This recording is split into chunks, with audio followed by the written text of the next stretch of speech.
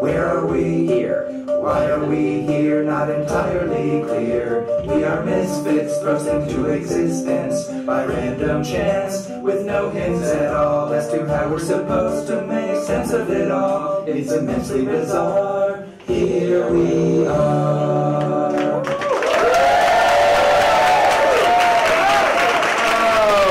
Thank you guys for coming out.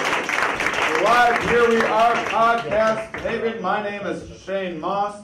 How many of you listen to the Here We Are podcast? Raise your hand if you do. All right. That's not bad. Like 15 of you. The majority of you don't listen. You're first timers. This is wonderful. I like making new fans. How many of you have no idea who I am? 20 of you? Awesome. This is wonderful. Well, thank you guys for coming out. So I'm a stand-up comedian. I've been a stand-up comedian for 13 years. About 3 years ago, I started doing this podcast. I travel all around the country and world usually. And in my travels, I look up professors and scientists in town to interview them about their work and why we behave the way that we do. And I try to talk about kind of big, interesting ideas in a fun, accessible way. And going into this year, I'm planning on doing a lot more live ones. This is kind of new. This is only the third live one. We've done about 110 episodes. Has a 5-star rating on iTunes, and we now have about 50,000 listeners. So anyway, today's episode, I have two professors from the university in town here, and we're going to be talking about self-control and kind of the premise of the topic for this episode is New Year's resolutions. So first off, I was curious, how many of you raise your hands have New Year's resolutions, made New Year's resolutions? How many of you? Really? There's like 3 of you that made New Year's resolutions? All right, how many of you did? Wow. Well, good for you guys. This is, you don't fall for that dumb social conditioning stuff. Who needs it? You don't play by the rules. Is anyone sticking with their, out of the 3, is anyone sticking with their resolution? No, 0 of you. And that's not why the rest of you didn't make a New Year's resolution. You are, what's your New Year's resolution? I'm still working on that part. Okay. But I don't know what it is. All right. So that's a no. Well, my New Year's resolution was to do this podcast live more often, and I already have this and several other shows lined up. So I'm killing it. Sorry, guys. All right. Well, this is going to be an interesting show, and I think a lot of you guys are going to be validated in your decision to not make resolutions. But all will be explained. Why don't you welcome the guests for today from the University of Minnesota. We have 2 professors, Kathleen Vohs and Colin DeYoung.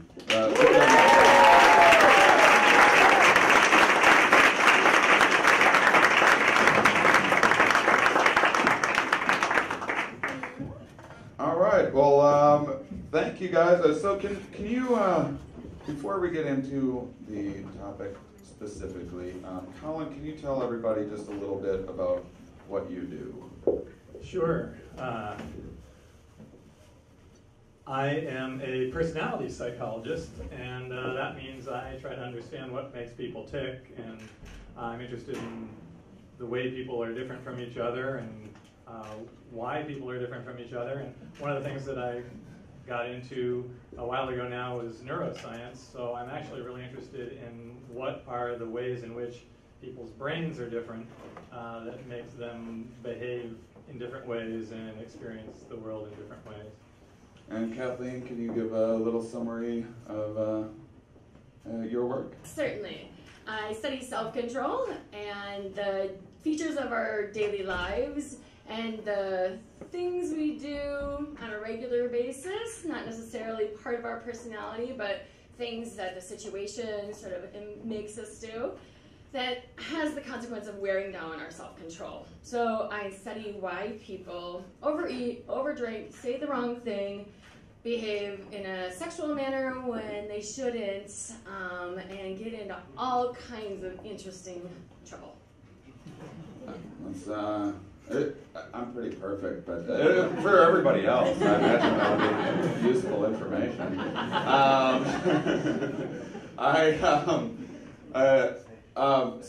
So Colin talks a lot about something that in our podcast we've been touching on for the last year, these different personality traits. Can you talk about? Do you mostly work with what would be called the Big Five? The Big Five. Yes, do you call it that? Yeah, so the Big Five are sort of at this point the most well-established way for understanding what are the most important personality traits, the most important ways that people differ from each other. So can you just break down what the personality traits are? Absolutely. So we've got first extroversion. Everybody's probably familiar with that idea. Some people are extroverts, some people are introverts. Extroverts are talkative and outgoing and assertive and enthusiastic, and interestingly they even experience more positive emotions in life, so sorry introverts. But on the other hand, now see, some people think that introverts means that you're really lost in fantasy and in your own inner world, but the modern meaning of that term for scientists is that you are just a little bit quieter, more reserved, you're more content just doing things on your own or with a small group of people rather than a bunch of people, less interested in just excitement and kind of stimulation more generally. Second one would be neuroticism. Now that sounds bad and very Freudian. You could also just think of it as negative emotion, right? So some people are more likely to experience anxiety, depression, irritability, insecurity. The bad news is if you tend to experience one negative emotion, you tend to experience all of them. So that's a kind of sad fact that we've learned as psychologists. It doesn't happen with positive emotions. Actually, to some extent it does. So people who experience some positive emotions tend to experience others too, and those are generally the extroverts, very annoying. But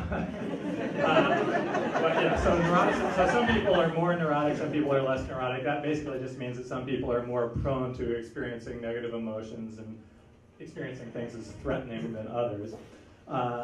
Is it okay if I just say that science has determined that extroverts are annoying and we can just be fun with that? They certainly can be. They're also better on stage, though. Yeah. So. I'm an extrovert on stage, but I prefer to keep to myself. Well, that's a skill that you learned. It doesn't necessarily reflect your personality. Right. So then there's... Okay, so after extroversion and neuroticism, we also have agreeableness, which basically reflects whether you are a jerk or not. So if you are a jerk, you're low in agreeableness, you're antagonistic, you tend to be willing to exploit other people, to be more selfish, to be out for yourself. If you are high in agreeableness, then you're more altruistic, you're more cooperative, you're more likely to try to take other people's needs and feelings into account when you're figuring out what to do in life. But what if you care about people, but you just think most people are full of shit? Like, can't you still You're probably intermediate in agreeableness. All right. I mean, that's probably a reasonable position, right? But if you so. were really high in agreeableness, you'd give them the benefit of the doubt. Right. Got a bunch of cynics up here, too. I don't score particularly high in agreeableness. Yes, I know. Kathleen, you'd be high? No. That's why I'm disagreeing. I don't know you very well. No. I think most academics and scientists have a moderate to high degree of skepticism and disagreeableness because in part, that's kind of our job. We have to say, well, but is that the full story? And that's how we do our science. Yeah. Someone who's really agreeable can often be unwilling to disagree with other people. So, that wouldn't work for a scientist, would it? Right. Okay, so the fourth trait is conscientiousness.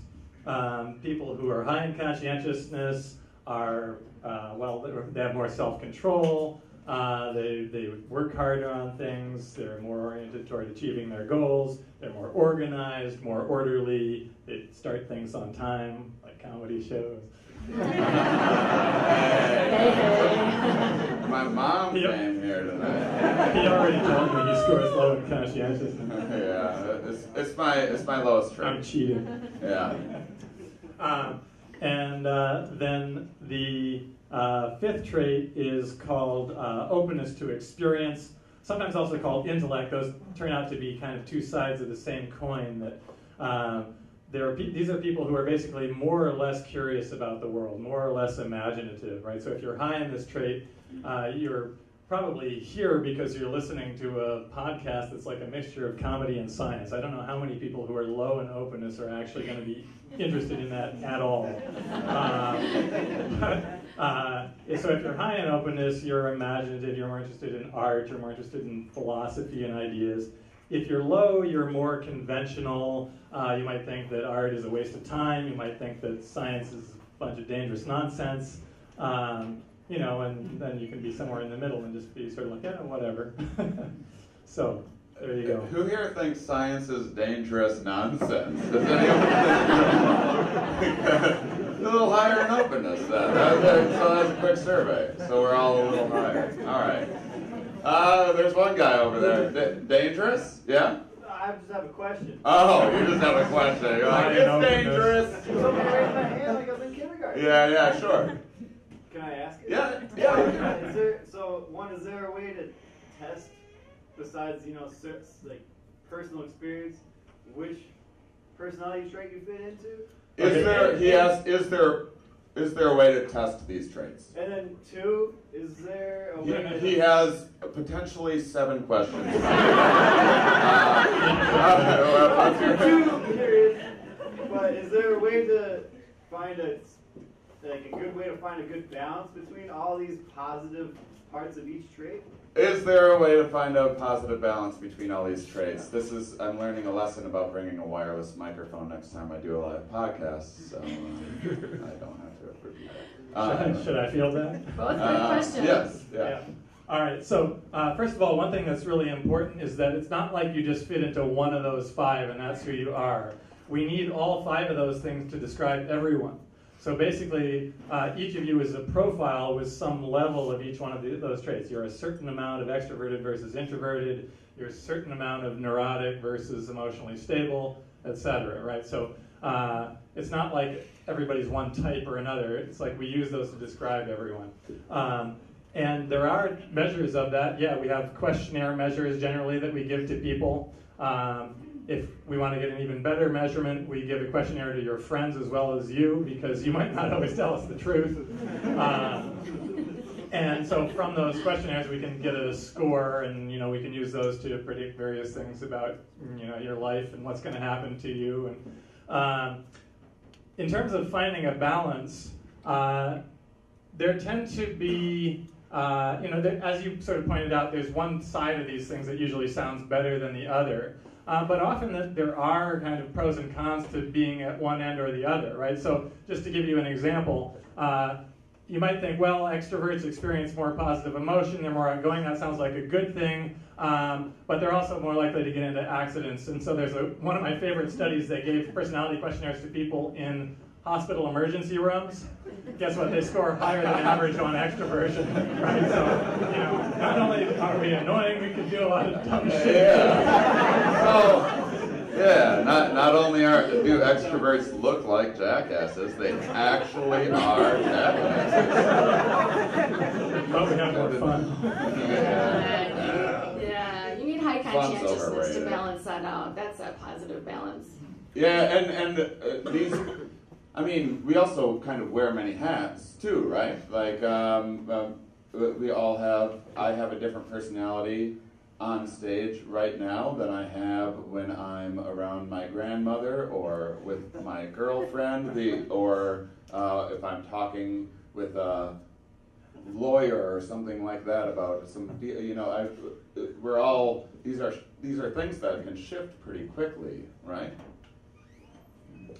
Yeah, right. So you kind of adjust your behavior to the situation that you're in, and that's kind of your territory, isn't it? And so it's also important to remember that when we talk about personality traits, we're not talking about something that's fixed like all the time. If you say like, oh, that guy's an anxious guy, you don't mean he's experiencing anxiety 24 hours a day, every day. You mean that he's more likely than other people to experience anxiety and to experience it more intensely. So it's important to remember that these are kind of like probabilistic descriptions, right? If I say you're an extrovert, you're not running your mouth off every second of the day, I hope. Me too. But, right. And you know, when you're with your grandmother, it might manifest differently than when you're on stage. Right. So these things are sensitive to context, yes. And Kathleen, can you talk, first off, did either of you make a New Year's resolution? Never have, never will. I make just like fun goals for myself. Like I'm just like, this year I'm gonna do I'm gonna do mushrooms and sensory deprivation tanks more often. I had the same resolution. That's one of my resolutions. It's like, one, I'm gonna succeed, and it is a challenge. Well, who in here the idea of doing mushrooms in a sensory deprivation tank makes you nervous? Raise your hand. See, I'm a very brave person, if you ask me. Very responsible. Yeah. So, Kathleen, can you talk a little bit about? What does your research say about something like New Year's resolutions, and how successful are they for your average person? Well, apparently those in attendance today are not your average bear, but most people do, or at least say that they do, set New Year's resolutions. It may be one, but it tends to be usually a menu of things that people want to change about themselves.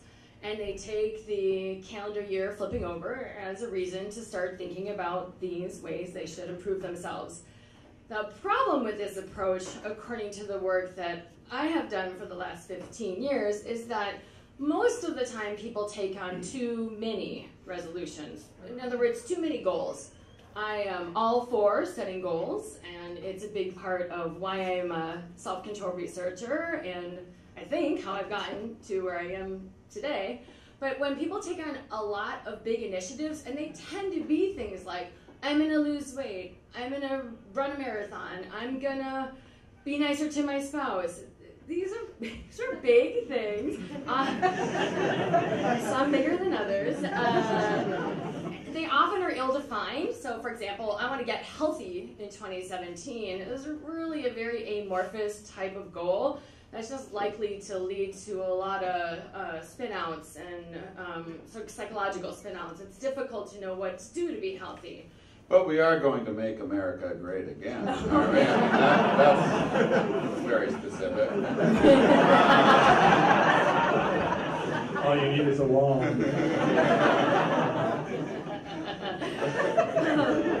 So some people have loftier goals than others, yes.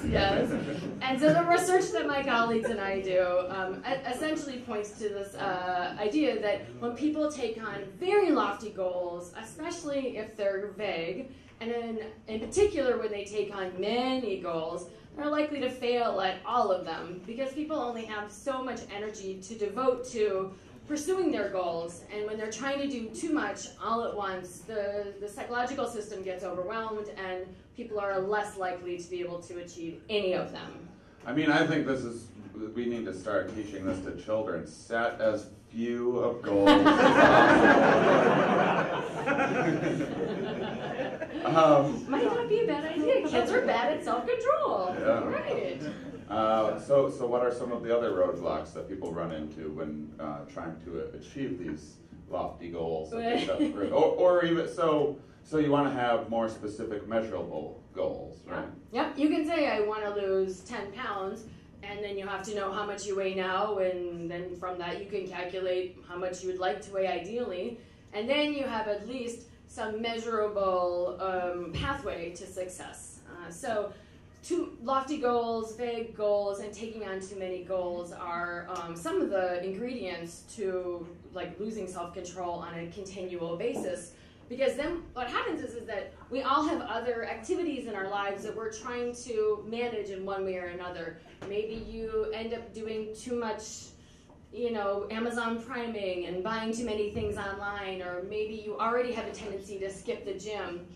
All of those tendencies and biases are going to come to the fore when you're using your self-control energy in order to try for these new goals.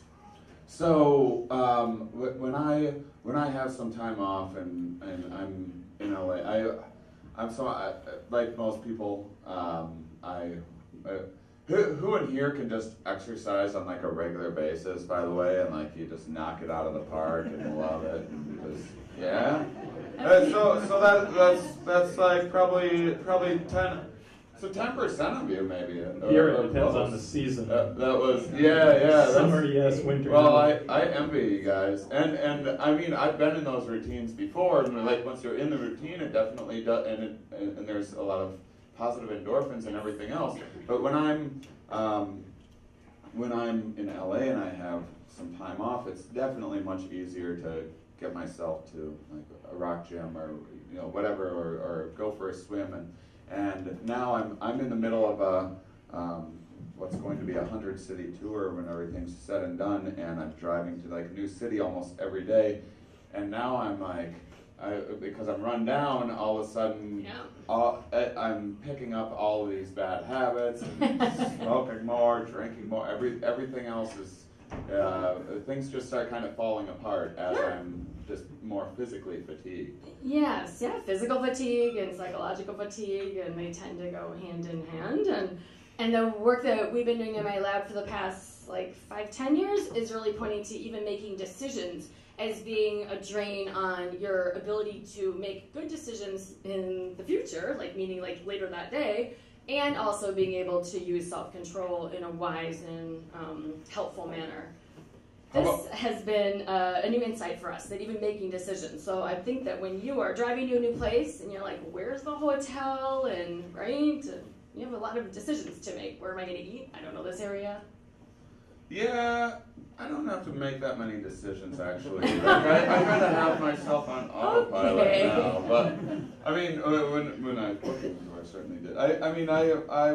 I'm a little bit on autopilot. It's just like the sheer amount of hours that I have to be awake and concentrating. Like, what would you say is the role of sleep and ego? Huge.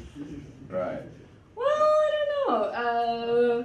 I did an experiment a few years ago where we kept people up for 24 hours with a chaperone, which is super legit. Because a lot of times if you read sleep studies, not that anyone in here necessarily does, but they tend to ask people how much sleep they've had the night before. And it turns out we're all fairly poor at knowing how many hours of sleep we got and sleep quality. And so we kept people up for 24 hours with a chaperone, and then some other subjects got to go to sleep, and then we tested them all on these ego fatigue ideas. And it wasn't really the amount of sleep that mattered, it was really how much we'd made them use self-control just earlier in the session. And that kind of speaks to the heart of our model, which is using self-control has an ironic effect of making you less good at achieving self-control right immediately thereafter. I'm not saying that's the end story on sleep, but in the scientific work that we've done, we think sleep is less important, although what we find is that people tend to like to blame sleep, or a lack thereof, on their self-control failures, when maybe it's caused by something else that people are just not aware of, like how much you've been using self-control already that day. So I've just been kidding myself. Maybe. Well, that would be the first time.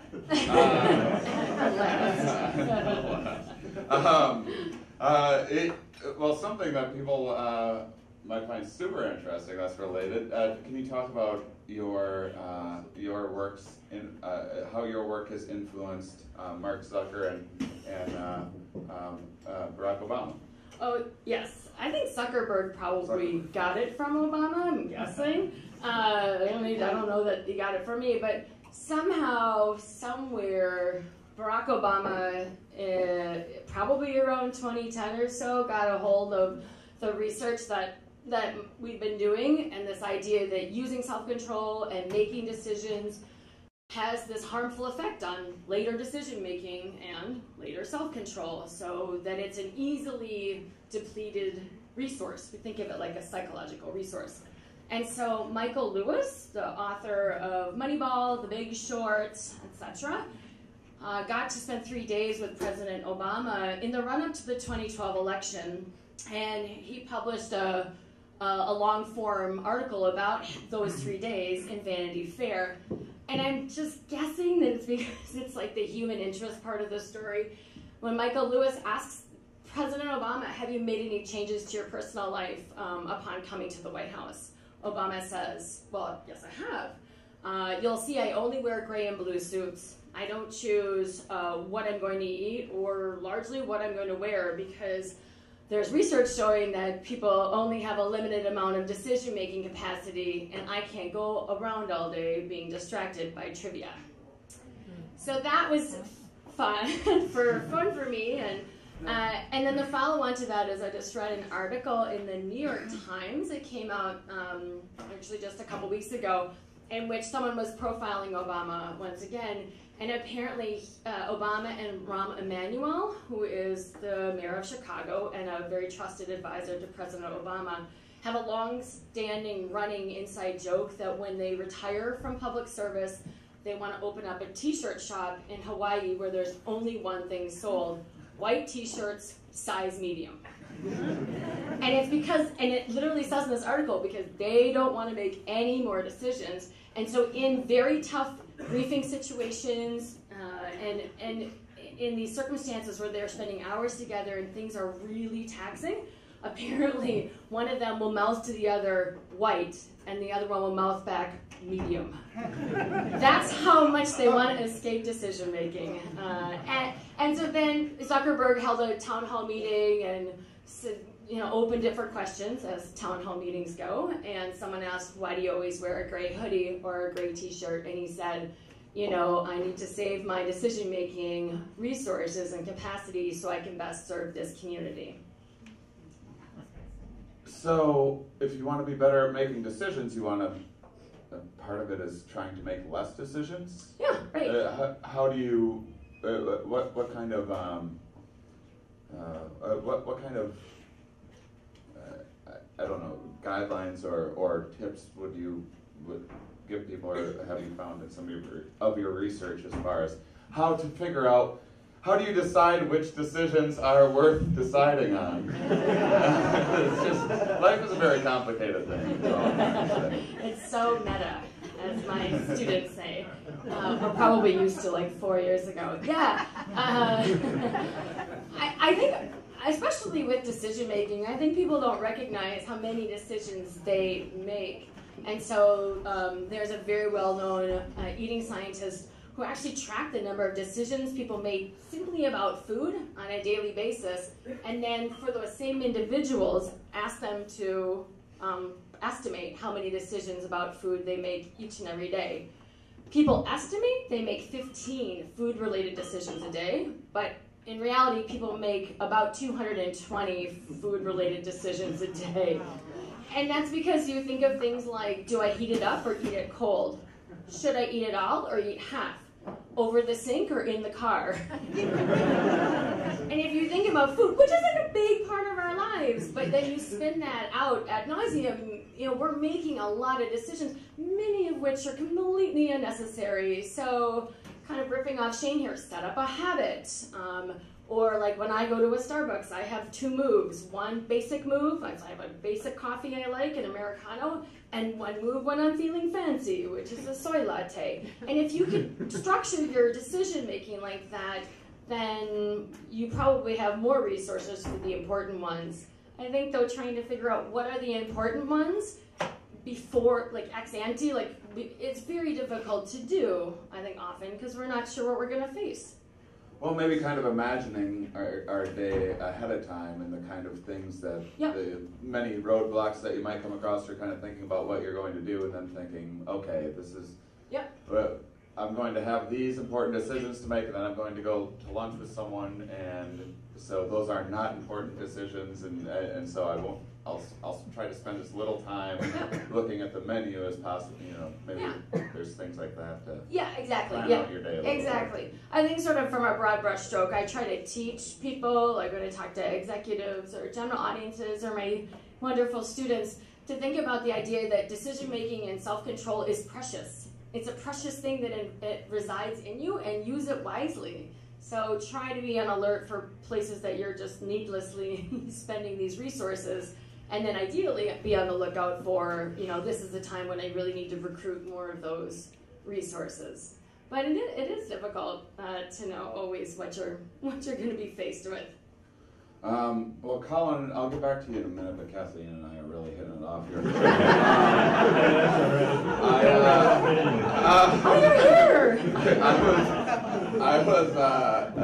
I'm curious, what is the role of distractions in decision making? Or ego fatigue, or whatever you call it. But no, my face is doing this squinching up because of distractions. What's a distraction? That's a cool idea. I don't know. People talk about everyone being so distracted nowadays. Distraction. Because they have. Is that the 7 question guy? So people talk about how kids these days are very distracted, or people are on their phones, they're distracted by their phone. Do you think that there could be any correlation with that also potentially influencing people's ability to make better decisions? Yeah, well, sure. I mean, actually, this is a good question, I think, to the full stop. And something that I think Colin also knows a lot about, so I think we can both address it. I mean, from my perspective, the more that you're on your, let's just call it devices instead of distractions per se, presumably the more that you're doing things, maybe not even consciously, but like, should I check Facebook one more time, or should I get back to work, or do I have time for one more game of Sudoku, or should I cut it off? And also you're tussling with these impulses, like you're like, I really don't want to go back to work, or I really don't want to address that difficult email that I should get to. And so there's a lot of management of feelings and emotions and impulses and decisions that take place. But I think I'm channeling other things that you and I have had conversations in the past. I think also when you flit around from one thing to another, you really don't train your working memory, so that when you do need to focus, you don't really have the skills anymore. You've gotten all flabby. Yeah, well, practice makes perfect, right? I mean, I guess there are 2 things that I think about here. And one of them is that people think that they're good at multitasking, but they're not. No. Right? So psychologists have demonstrated this pretty convincingly by now. People vastly overestimate their ability to pay attention and work on multiple things at once. So I'm nodding my head as you're just wah in my ear. There's nothing. What's he talking about? Yeah. What are you thinking about, Shane? Something's got your attention. It's not me. Damn. Right. So you are doing yourself a disservice basically by having all of these things around that essentially automatically attract your attention. Right, and one way to think about it is just that you've got all these potential distractions, but another way is to think about them as that they're all things that are rewarding in different ways, and some of them are a lot more immediately rewarding than others. And so one of the things that human beings are rewarded by is information, especially people who are high in openness, right? Because that means you're more curious. And so if you're the kind of person who's just sort of generally curious and high in openness, then things like Facebook or whatever other kind of news feed you've got going on, it's deadly, right? Because it's like you could be working on something hard, or you could have new bits of information that you didn't know about, like cheetah kittens or whatever else that's running around on your, everything fascinating and new is just right there immediately. Right? I mean, if you guys don't know about cheetah kittens, though, seriously. They're so cute. There's your New Year's resolution. Get to know about the cheetah kittens. I thought of that because they appeared in my Facebook feed yesterday. Yeah. Okay. Cool. What about neuroticism? Would that have an influence on, say like, I mean, it's nice being up here talking to you guys, but I'm really wondering how many retweets my last tweet got, and I kind of want to check that out too. Do you think that has any kind of a? So their neuroticism could be a factor. The thing is, this sort of tendency toward distraction and impulsivity and getting sidetracked, that can be influenced by a number of different personality traits, right? So that kind of pure curiosity I was talking about, that's kind of an openness thing. Neuroticism is about like worries. So people get distracted by worries, and people who are higher in neuroticism are more likely to get distracted. So if you're here like, did I put money in the meter? Am I going to get a ticket? That kind of thing is a way in which you can be distracted by potential threats. Those are kind of neurotic distractions. But then there's sort of this, from a personality perspective, you might think of it as like the master trait for distractions, and that would be conscientiousness, right? It's, do you have the ability, regardless of what the distractions are, to ignore them and bring yourself back to what you're supposed to be focusing on? Is conscientiousness a major player in just self-control? Is that one of the highest? Yeah, Yes. absolutely. Yeah, traits? it probably is the biggest factor in terms of self-control. Oh dear. Oh boy. So, I mean, it's also a major predictor of life outcomes, right? So people who are higher in conscientiousness actually live longer than people who are lower on average. They don't live better, though, do they? Yeah, there we go. Right. No, actually, they do live And better. it probably feels even longer than that because how boring their lives are. No. Listen, I actually wrote a paper on exactly this question. We used something called trait self-control, which is a very close cousin to conscientiousness. And the paper is called Yes, But Are They Happy?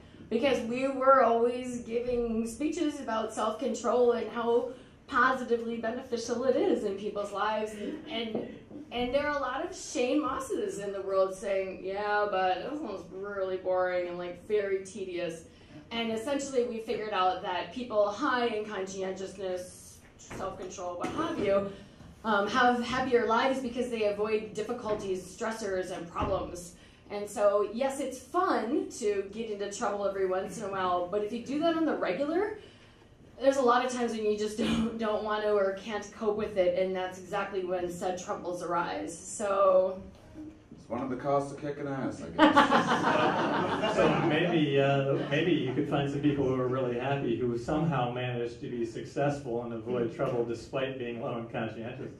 presumably Well, they exist. I mean, I get it. I've definitely gotten myself in all sorts of trouble, and not just like with law or whatever, but just in relationships, being like a super messy person, or just being exceptionally disorganized and forgetting about emails. So I gotta get back to people, and I mean, I every year I spend like thousands of dollars in just like forgetting to pay a thing on time, or parking ticket, or just like dumb stuff that. And it gets worse, doesn't it? It does get worse. I'll get a parking ticket. I'll have the money to pay it, and then 3 months will go by, and now it's 4 times, and there's like.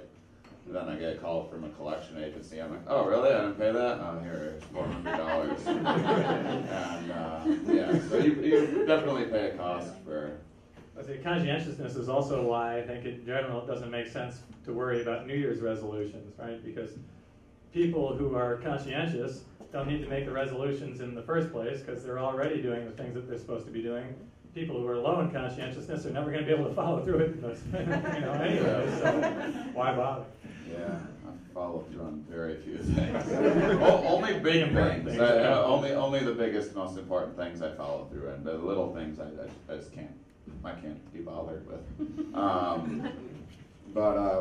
Actually, at this point, does anyone have any questions? We're going to keep on talking to them, but I thought this would be There's someone in the back too. Sorry. Yeah, I was just curious with the decision making.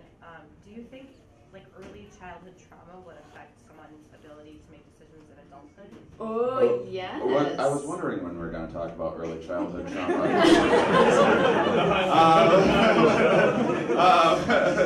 Would early childhood trauma affect, what was it, decision making? Yeah, I mean, I don't do this research, but this research is very, very important and just becoming something people are starting to think about. It turns out if you have an adverse or especially problematic childhood event or even just childhood period, then you tend to make decisions that are much more in favor of what's good for you right here and right now, and less likely to make decisions that are helpful for people, for yourself, that is, in the long run. And that is, I mean, we are being such bad scholars, we didn't define self-control yet. But self-control is in many ways defined as doing something that benefits you in the future, even if or especially if it comes at a cost to happiness or comfort right now. And so that trade-off, this short-term, long-term trade-off, is one of the hallmarks of having good self-control, and having these difficult childhood situations and circumstances often then leads people to make decisions that favor the short run, and we're just figuring this out. Yeah, and we actually have done some research on that in the context of looking at how childhood maltreatment, abuse or neglect or one of these other cheerful topics, influences people's personality over the long run. And it really has a pervasive effect on people's personality, right? It makes them have higher levels of neuroticism, more prone to various psychopathologies, depression, anxiety disorders, etc. But that's the obvious one. But it also does tend to make people lower in conscientiousness. It makes people have trouble with a lot of the things that make most of our lives easier. And self-control is a big thing there. Yeah. And then sometimes you can just have a mom that's hyper conscientious, and you look at how much time she spends cleaning every day, and you're like, okay, I don't want to do that.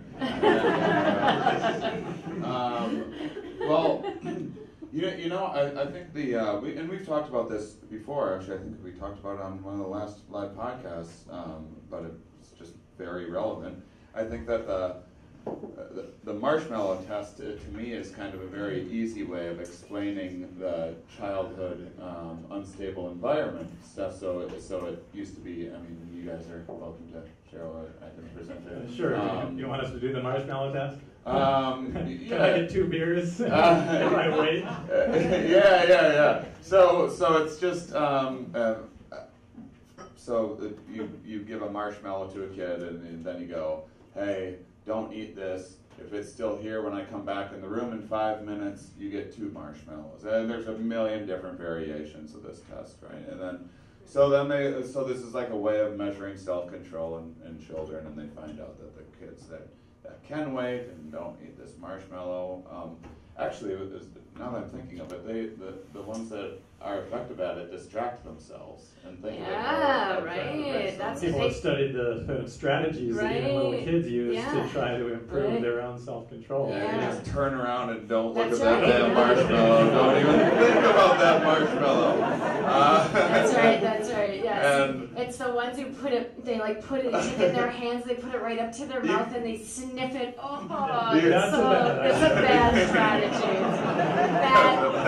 Yeah, and actually, so that's why when you said distractions are actually some of the keys to self-control when you are faced with an immediate temptation.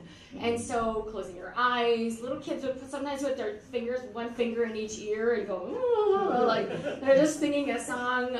There's a wonderful 4-minute video online that I often use to describe self-control to executives and of folks. The children, of the video, which everyone should watch. It's adorable. Better than cheetah kittens. It is, in my opinion. And you'll learn something. And you'll learn something. Well, there's a lot to learn about cheetah kittens, but that's another episode entirely. Wild Kingdom. It's a 5-part episode I'm doing on cheetah kittens. So this marshmallow test, they figure out that they measure these kids have some of them have more self-control than others, and then you check back in 20, 30 years later, and these people and these people that didn't eat the marshmallow demonstrated more self-control as kids end up doing better in school and having better jobs and staying out of trouble. And so it seemed like at the time that this was like some inherent thing, this magical gift that some people had and some people didn't. And now it's my understanding that, and I know this is some of your work, and we're going to get into that. But but it's my understanding, and we can you can correct me, that now the thinking is that what it was actually showing was it was in many cases testing how unstable the home environment is. If you came from an unstable home, what you learned was that the world is really unreliable and you can't trust anybody. So when someone left the room and said they're going to come back with 2 marshmallows, and you're like, well, that's what Dad always says. He never comes back. No, that's an interpretation. I disagree with that. Do you? Oh, good. Yeah. Great. Well, I mean, so I think it's partly true, right?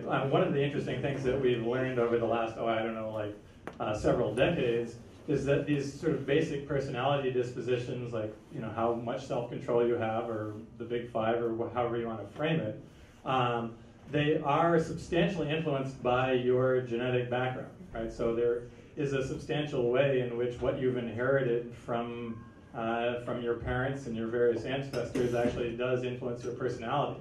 And you can see this partly because if you look at something like, just to get back to a happy topic, childhood maltreatment, you know, so yes, of course, on average, kids who are maltreated are going to do worse than kids who aren't, and they're going to be at more risk for various problems. But some of them do really well. They're resilient, right? And they actually manage to go on and lead successful lives and be reasonably happy and not have mental disorders. And that ends up having a lot to do with their personalities and the part of it that is genetically transmitted. Colin just told everyone to hit their kids. If you think you've got good genes and you want to take your luck, then I guess so. But no, so what I'm saying is that it's really hard to disentangle with something like the marshmallow test how much that tendency that's there already in early childhood has come from their genetic background, or how much it's come from their environmental influences, right? Because the best influences that, the best estimates that we have for these things right now is that it's about 50% genetic and 50% environmental. So that's a substantial amount that's coming from your genes, but it's also a substantial amount that's coming from the things that you've experienced, or even things like the amount of stress your mom experienced while you were in the womb. There are all kinds of things environmentally that can influence people's behavior as well. And sure, like what you learned from how stable or unstable your environment was. So your work's really interesting because I've talked about these 5 traits a number of times on the podcast, and you definitely have unique and kind of specific take, or in your research. You kind of study more of from a neuroscience perspective in the genetic effects. Can you talk a little bit about that sort of specifically? Sure, and I guess try to do it without getting too technical, right? But I mean, these are smart yeah, people. because so high in openness, right? Yeah. Very curious. If I don't get it, I'll let you know. If I get it, they get it. Well, so I guess the basic gist here is that these big 5 personality traits, that's kind of very widely established, and there's lots of evidence that those are important. But one of the interesting things about it is that people have established it as a really good description of people's personality, but we still don't necessarily know where they come from. And so one of the things that I've always been really interested in is, why do people differ in these ways? And I'm interested in the different patterns of brain activity, brain function, that lead people to have different personality traits. So just to take let's take the example of extroversion and neuroticism, right? So we've got one that's about how kind of, excitable and exploration and approach-oriented you are. You just start talking to any new person that you see. And then with neuroticism, we've got one that's about how much negative emotion you experience. Are you easily threatened and frightened and anxious and worried? Well, so there's pretty good evidence at this point from neuroimaging research, MRI brain scans, that kind of thing, also working directly with like drugs and neurotransmitters, to show that extroversion really depends on the sensitivity of people's reward systems in the brain. And similarly, neuroticism depends on the sensitivity of people's threat systems. And so these are two different systems that are operating in your brain. One of them is kind of looking out for, it's like, am I going to be able to get the things that I want? Are there good things around me? And if there are, if you detect cues of that, then they need to motivate you to try to work to get them, right? To move toward them. That's fundamentally moving toward your goals, whether they're short-term goals or long-term goals. But then, of course, there are also potential dangers or threats in your environment, and so you have a whole brain system that's designed to detect and make you respond in an adaptive way to those things. And there's a lot of evidence now that those things are actually setting these sort of more general personality parameters that anybody can see, right? Anybody can look at somebody and say, well, why is he always talking and running around and being an obnoxious extrovert, right? And well, part of that is because that person just experiences the world as having more potential reward. Like they look over and they're like, oh my God, I want to talk to that guy. He looks really interesting, right? Whereas the introvert is there like, I don't know any of these people. Why would I put in the effort to, actually go over there? Right? Strangers just look like cookies or something. Right, for the extrovert, a stranger's like a cookie. It's like, the introvert, I know that cookie's good. The extrovert's like, that guy looks like a chocolate chip cookie. Well, so a lot of these tests, and there's like a fun program, apply magic sauce. Have you heard of it? No. It looks at your. Neither of us have ever heard of this. Magic sauce? No, it's fine. One of my past guests is Stanford. It does the Big Five, but he put together these. Okay, I'm a little embarrassed. I don't remember my past guest names. Apply magic sauce? He's a researcher at Stanford who you can go to applymagicsauce.com, I think, and then you give it access to your Facebook profile, and it takes everything that you've liked on Facebook and then develops this Big Five personality profile for you, and then. So you can all do that after the show, and so it was funny. And so, for example, I develop like your political leanings and all of these other various things. And because I have people that I have liked, just because, like say Joel McHale, for example, who I've worked with a fair amount, and we're friends, so I've liked his page, but I could honestly give a fuck about much of his work, and it's not like I wouldn't eat. I don't care about anything on the channel E or anything like that, but fine enough actor, but super cool dude. But anyway, the point is that because I had him on there, and it will show the things that it used to evaluate you. I think Apply Magic Sauce said that I'm like something like 10% gayer than the average population, and it's specifically pointed at Joel McHale. And I'm like 20% gayer, honestly. It's just that I haven't updated my Facebook profile. But so your average test is going to say when you're evaluating something like openness. What's a question in a survey that would apply to openness? Do you like new restaurants or something? Sure. Do you like new restaurants? Do you like poetry? Do you have an active imagination? Do you avoid philosophical topics? Any of these things that could be relevant. So you're filling out these surveys. My question is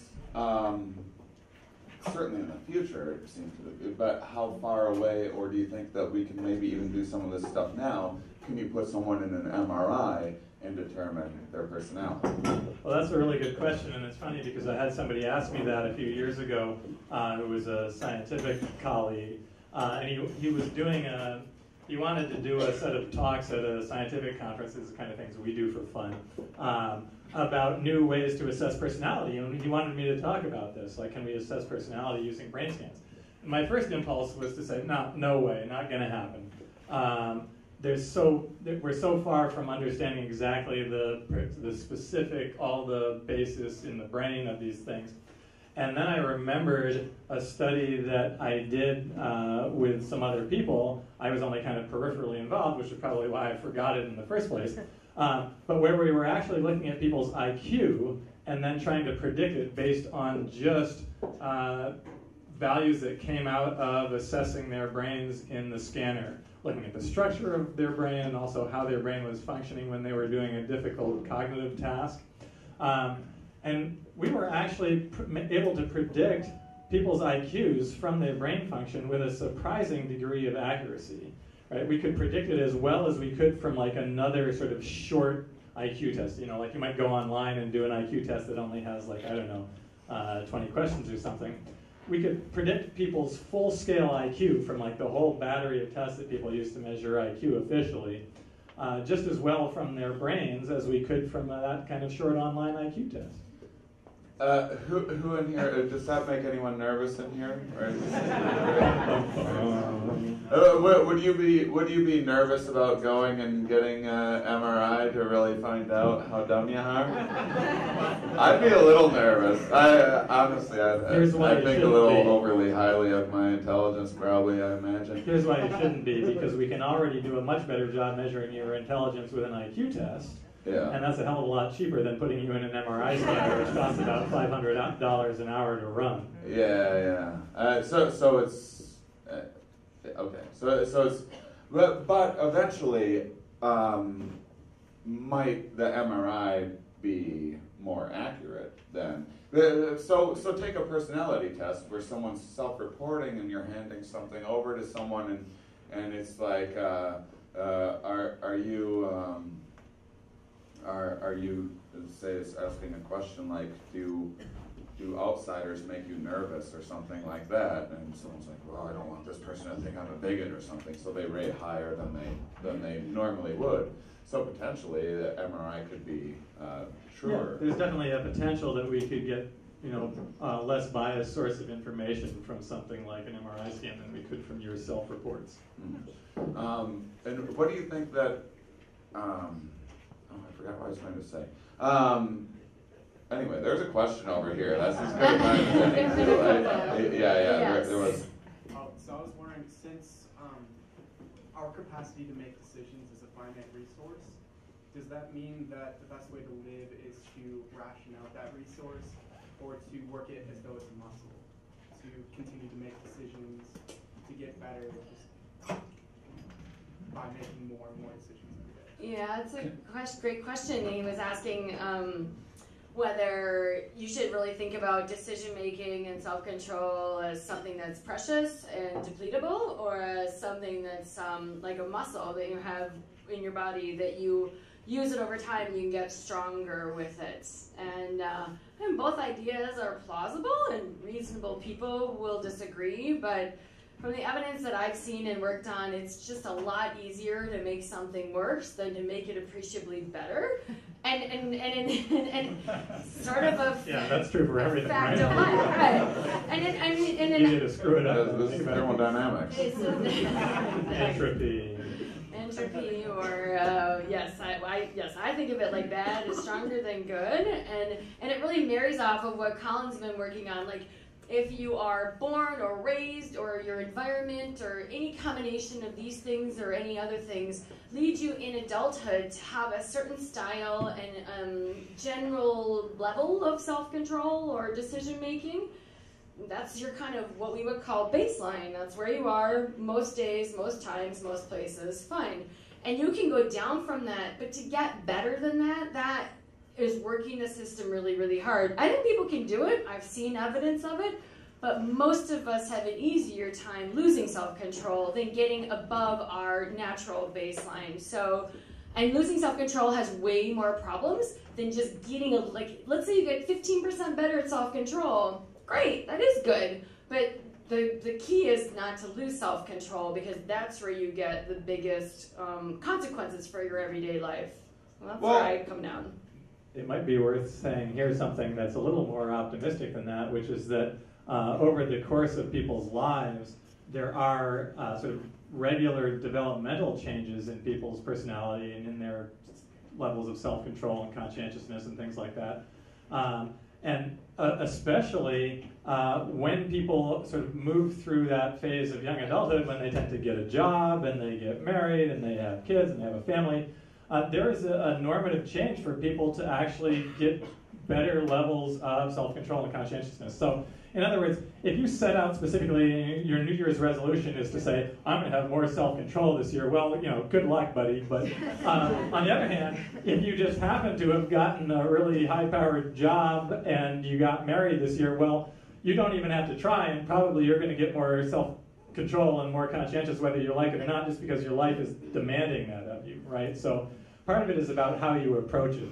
So if you really want to have more self-control, you should probably do things like we were talking earlier about setting goals that are concrete and relatively specific, and actually coming up with specific strategies to achieve them.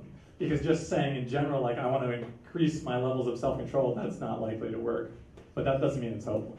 Right, and one, I think that if I'm hearing you right, I need to have a kid if I want to get my shit together. So it's not worth it.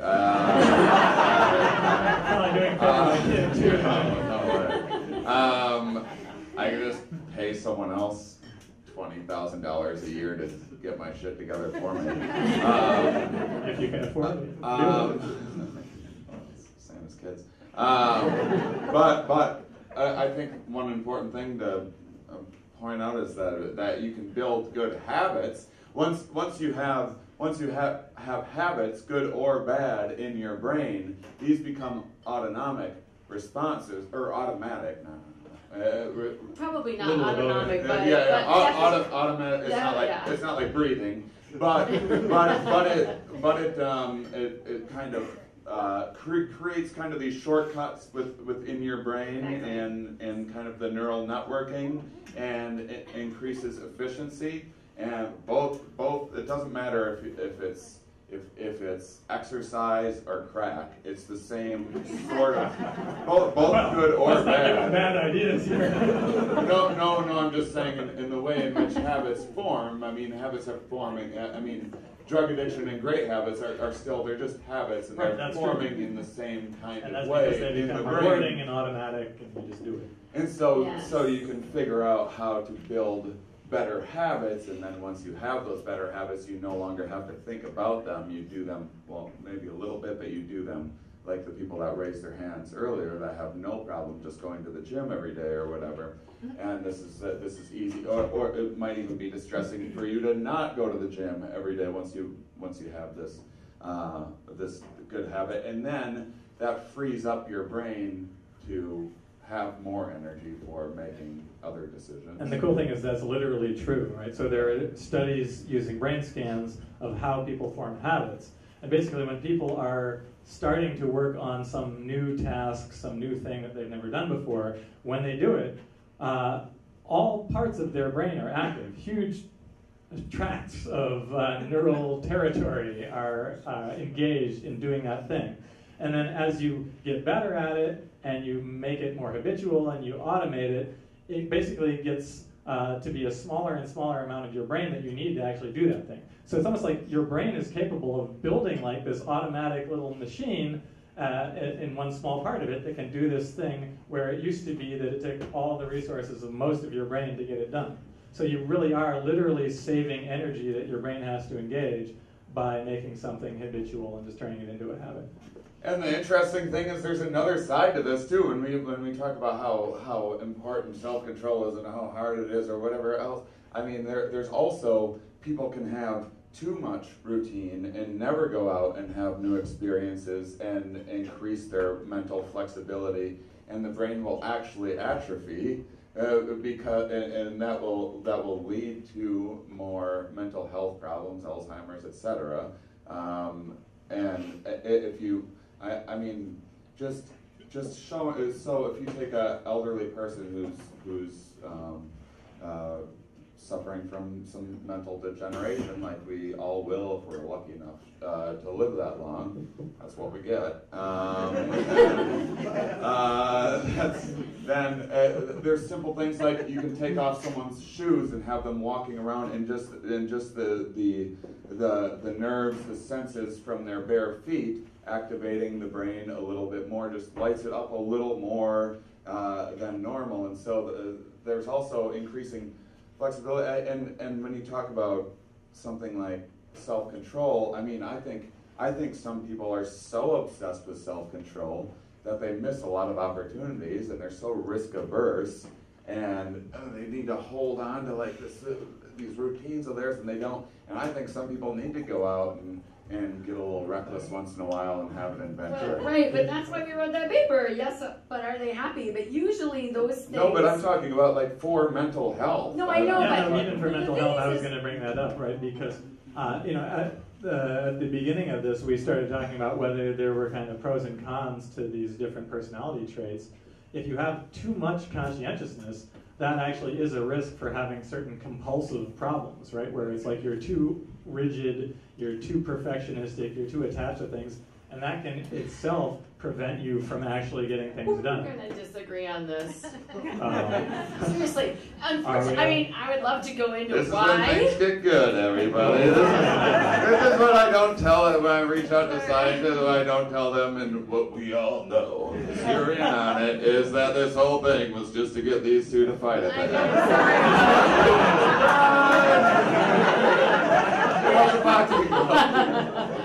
Yeah, and I'm sure in order to try to demonstrate my point, I would get into jargony and pedantic type of arguments for you guys, but we will have a conversation about this.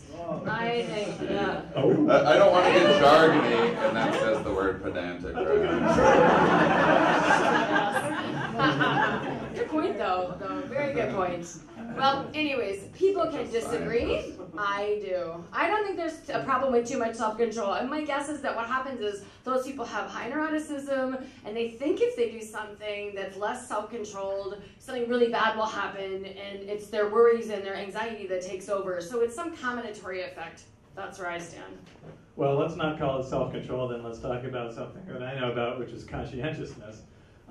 At the high end of that dimension, same thing. You get people who are very high in... They were friends like an hour ago. You get people who are very high in orderliness and very high in perfectionism, and that can be kind of rigid, and it can prevent people from actually getting things done. Yeah. And it's true that in general, being high in self-control and conscientiousness is a good thing. But there are some very specific kinds of personality disorder, psychopathology, even diagnoses you can get from the psychiatrist that are related to that. And that's mostly what people refer to as obsessive-compulsive personality disorder. Right? And so, yeah, there aren't a lot of risks to being high in self-control, but there is probably that one. I'm going to be agreeable and say, okay, we'll talk about this later. Good luck. Why? What? Well, now I want to know what you have to say. Oh, I maintain my position that this is not in really the face of the evidence. Oh yeah, the evidence is Colin's conjecture. Yeah. Sorry. It's for my new show called Science Fights. That wasn't a conjecture, that was based on a lot of research. Okay. I have a new paper I'll coming show out. you the papers. I have a new paper coming out you can read. Oh, do you? There we go. So do I.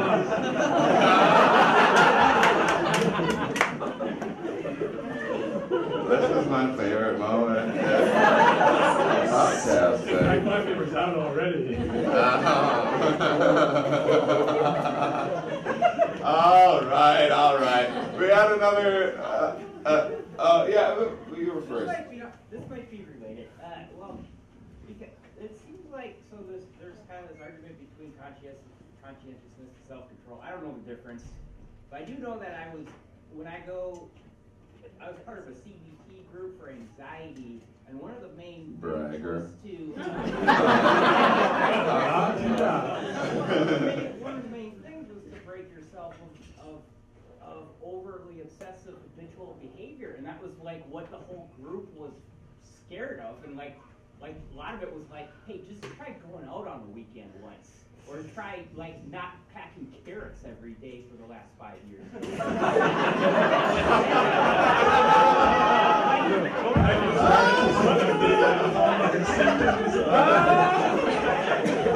You know, as psychologists, that is just like that commercial you see on TV. Do you pack carrots? I know. Page 237 of the DSM. Packs carrots every day. We see people that say he's packing carrots. So that was a fantastic. That's avoidant behavior, you know, and that what Right. I learned was like that's something like you have to work towards. Agreed. But so the way that, from my position, like that would be following. So the question had to do with like when you, I think if I can rephrase it, when you're trying to change your behavior, and sometimes you go see a behavioral therapist and other kinds of talking therapies. Often they try to get you to break out of a specific, very routinized, very habitual way of behaving. It's like, no, try to go out with friends on the weekend, or try to just, deviate from the specific habit that you have, this pattern that you have. And a lot of people are resistant to that when they're in that situation because they are comfortable in this one way of being and acting. So from my perspective, the reason that that's not an example of how self-control can go wrong, by the way, self-control can definitely go wrong. I just don't think it's very pervasive, and I don't think it's quite in the way that Colin and I were talking about. But so in my viewpoint, self-control often means overriding what you want to do what you think is best for you. And in your situation, or people in the situation, we've all been there, there's something that maybe from the outside looks really self-controlled. Shane said earlier, sometimes people actually go to the gym too often, and they get into this very, very, very, very narrow pathway of always having to go to the gym, and if they don't go, then they have anxiety. So, see, self-control is about doing what's best for you in the next period or the long run, and overcoming what feels good in the short run. And sometimes from the outside, that can look the opposite, but I'm guessing that that's what's going on. It feels comfortable to stick with your routine. Yeah, well, this is going to be boring because now we agree again. But see, I think when people think about self-control, they usually think about suppressing their impulses to do something pleasurable and rewarding. Right. It's like, I want to go to this party instead of working. I want to drink more. I want to goof off. But they tend to ignore the fact that a lot of times we use self-control to avoid acting on our anxieties. Right? We have this immediate impulse to avoid this thing or not to do this thing, or to do this routine like packing carrots that makes us feel comfortable, right? And yet we're like, I don't want these carrots anymore, right? But I need them.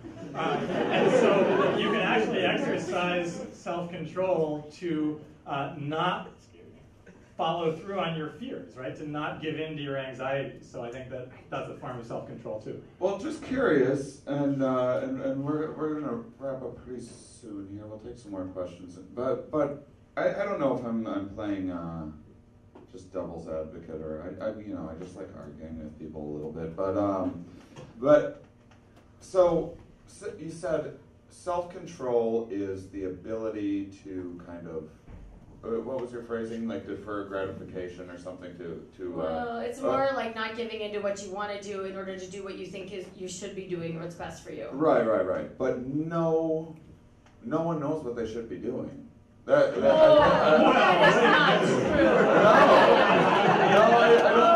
I don't think that they do. I don't think people know not what with they certainty, should. right? But we do have long-term goals and short-term goals. Right.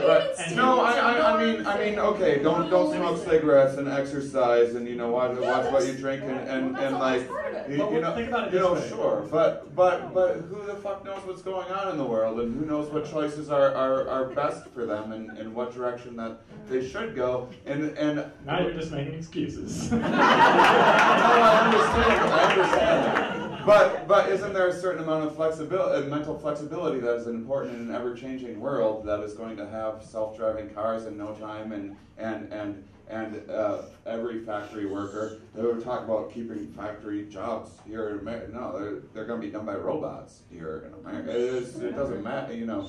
So you need to have a certain amount of mental flexibility to not just be like, I'm on top of my shit, I show up and go to work every day. Well, if you show up and go to work in a job that's being eliminated. Right, agreed. Yeah, and here's the way that I would think about that. If you think that flexibility and self-control are opposites. I don't think that. No, they're not. Because they're not, right? And I think what you're bringing up really highlights that, right? So self-control, I mean, basically, you know, human beings have this unique problem of self-control because we make plans for things that we want to accomplish in weeks, in months, in years, right? No other animal that we know of has that kind of planning capacity. Right, so yeah, we're great, but it's still like we're new and we're so so that's why we get into all kinds of trouble with self-control and with impulses, because we have all these demands that we make of ourselves to do things over the long run. So we need that ability to hold on to a longer goal and to ignore things that might feel better or be more pleasurable in the immediate. But the need for flexibility is something else, right? Because even if you are so flexible that you can figure out how to deal with the fact that your job was just taken by a robot, whatever new thing that you came up with, then you're going to still have to make a plan and then hold to that plan and follow it through, right? So you need both, right? You need the flexibility to be able to explore and to think of new possibilities, new potential goals, but then you also need the discipline and the self-control to be able to work toward whatever goal you come up with. And these are completely entirely different mechanisms that don't affect each other. No. Well, they seem to be, at the level of personality anyway, somewhat independent, because you can find people who are really good at exploring new ideas and coming up with things, and they're just terrible at following through on any of them, right? And then you can find other people who are really good at follow through, and you set them some really complicated task, even if it's going to take like a year to follow through, and they will just doggedly work through that thing and never get distracted. But they couldn't come up with a new idea or a new way to do something to save their lives, right? That's what I'm saying, though. Right. That these are like opposite. Like it seems like but I'm saying that you can also. Well, okay. So like you weren't done talking. You right, can have sorry. I'm never done talking. Okay. I cut you off too early. Right. So you can find people like that, but you can also find people who are really good at pursuing some long-term goal, and they're also really good at thinking up the goal that they're following. Right. Those are the people that end up being. Elon Musk, right? Yeah. It's like he not only has the ideas, but it's amazing how he figures out how to make them work. Yeah, but like no one's like that. Right. Real life. And in that extreme, but actually, if you just look at people's personalities, there's pretty much an equal number of people who are high in openness and smart and can think about new ideas. And high and low in conscientiousness, right? Your conscientiousness basically tells you nothing about how creative and intelligent and open to new ideas you are. Conscientiousness and openness aren't correlated? Uncorrelated. Really? Yeah. That's cool. That's good to know. I think you were next. All right, so maybe this is the wrong question to ask at this time, I guess, but with everything that you here, that's just so we can give the listeners what future episodes will sound like. So with everything that you've said so far about past events kind of affecting the way that you make decisions, your ability to exercise self-control, it sounds like a strong argument for determinism. Is that something that you would agree with in all of your research, or is that something you shy away from? That's a can of worms. There we go. No, I would not agree with that. And I have a 10-year history of studying free will and determinism, and especially the way that people think about those concepts and issues. And so this is in the realm of a huge part of what she does is free will research, and this is like a whole nother episode. Significant other part. And there is a branch of philosophy called experimental philosophy, and my work is in that realm. And so I've learned a lot about what does determinism mean, and it's like very few philosophers endorse determinism, like it's exceedingly few. And so, and I've learned a lot. Programs to not. What you mean by determinism. Well, right? that's so if you're a there's physicist, then you're going to embrace determinism in the sense that current events are caused by past events. There's too much quantum mechanics. No, there's too much randomness at the quantum level. You know that. You see what you started? Don't even go there. I'm just saying, like that's a question. It's a great question. But no, and actually, you know what it is like. So the way. Oh my God, it's almost like we planned this. The way I think about self-control is a little bit like a cheetah. A cheetah. I just realized this now because it goes to your question. It's like running for a cheetah. Like cheetahs are the best that we know organism in terms of like speed on land. But they can only do it for 60 seconds at a time, and then they're totally kaput for a while. And humans are amazingly good at self-control, like far better, as Colin was saying, than any other organism or animal that we know. But it's also very difficult. So we can do that 60-second big push, and then we're really depleted. So my research may suggest that there's something like deterministic, but no, it's more just like we've developed this capacity out of otherwise very fixed action patterns that really predict and explain much of the universe, but somehow we have developed more of a strategy for overcoming that at times. It's imperfect by far, but it's our special capacity. Your dog fails the marshmallow test every time. Every time. Still goes for that squirrel, runs right into the tree. Yeah. Another way to think about this is that human beings are weird not only in their ability to have self-control, but also in the ability to choose all kinds of weird goals, right? Like you might want to be like the world champion in Minecraft. Well, like a squirrel can't do that, right? So, you talk about determinism and you can argue at the philosophical level, but I think what most people are referring to is how much choice people have in pursuing just a wide variety of different paths in life. And human beings are so complex and so unpredictable that we can pursue, any number of different paths in life, and there's no way that you're going to be able to predict exactly what decision somebody's going to make in many situations.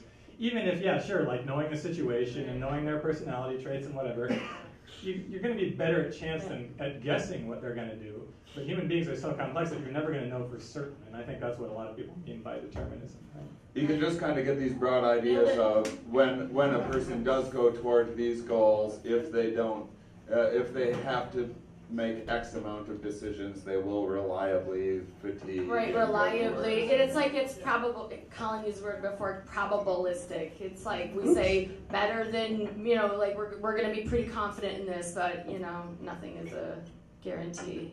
All right, we can do one or two more. Yeah. Is there any evidence out there for whether or not psychedelic experience would increase There's always one. increase someone's openness, or if people who do it are already have that trait? And the reason I bring it up is I often think of say a climate change denier politician.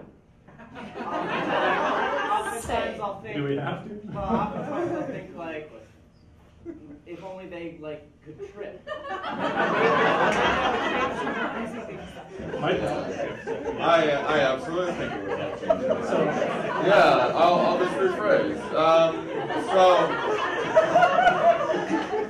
So I have a show about psychedelics and so I tend to get a couple psychonauts in the crowd here, and so I use a thing in my act which I know is actually a little bit towards the flimsy-ish side, but I sell it like this is definitely the results are in, and Colin, especially after seeing the show, was like the one thing in my pretty accurate show that he had a criticism of, which is that there has been research into that very thing.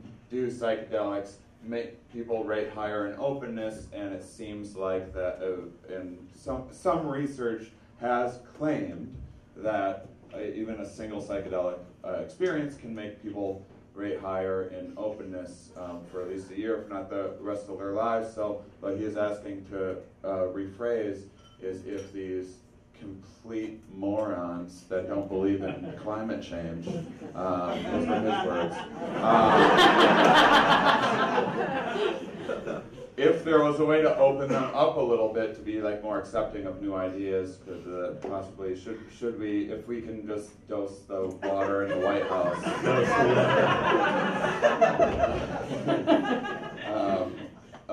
or have Russian prostitutes drink Maybe there's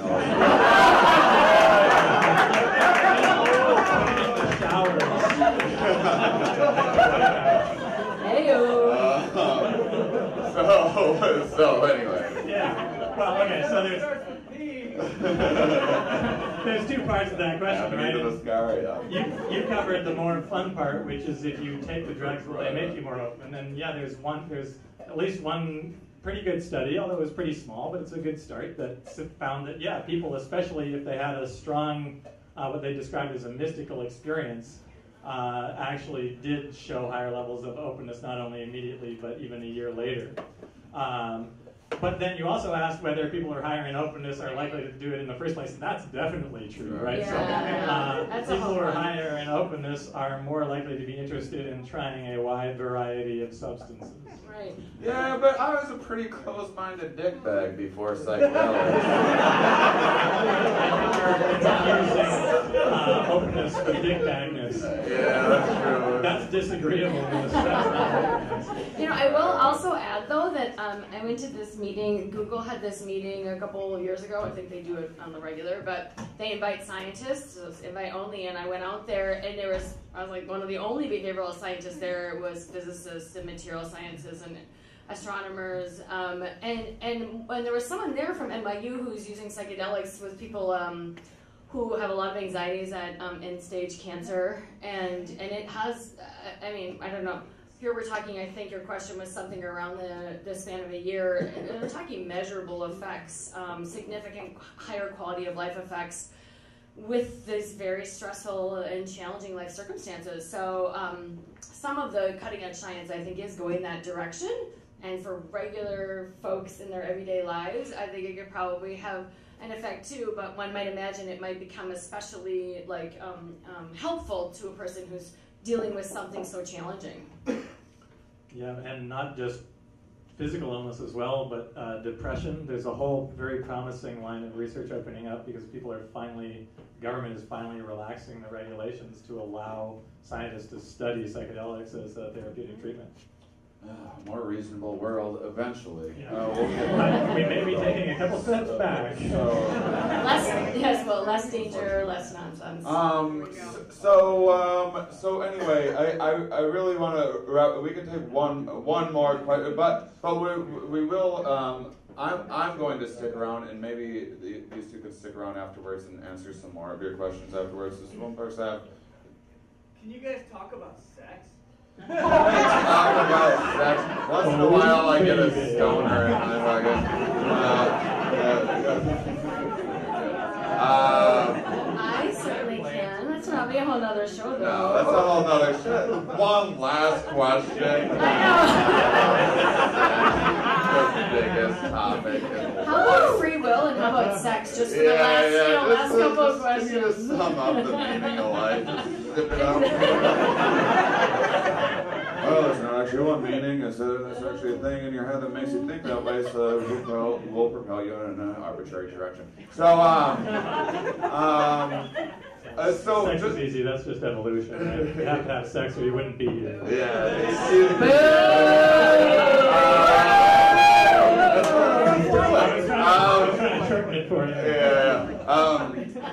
So to wrap up, how about just a couple quick key things that you can find or that you can that have been tested to where if people say want to change certain aspects of their personality that are problematic, and if people want to help work on self-control a little bit, put a bow on this. Wait, you mean this isn't about sex? Because I was going to talk about how extroverts try more sexual positions. Oh, that's true. Yeah, it is true, but okay. I am a little bit of an introvert.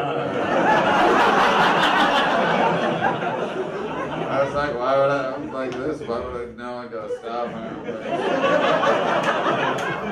Well, yeah, if you have to stop and think about it, then you're an introvert. But if you just do it, then you're an extrovert. Fair enough. Yeah, you know. So I guess the thing that I would say is that there is a lot of really interesting research. So we've been pretty pessimistic about things like New Year's resolutions, and there are all kinds of situational and personality reasons why those are going to fail. But there's also a whole area of research on how setting goals can actually help people to achieve those goals.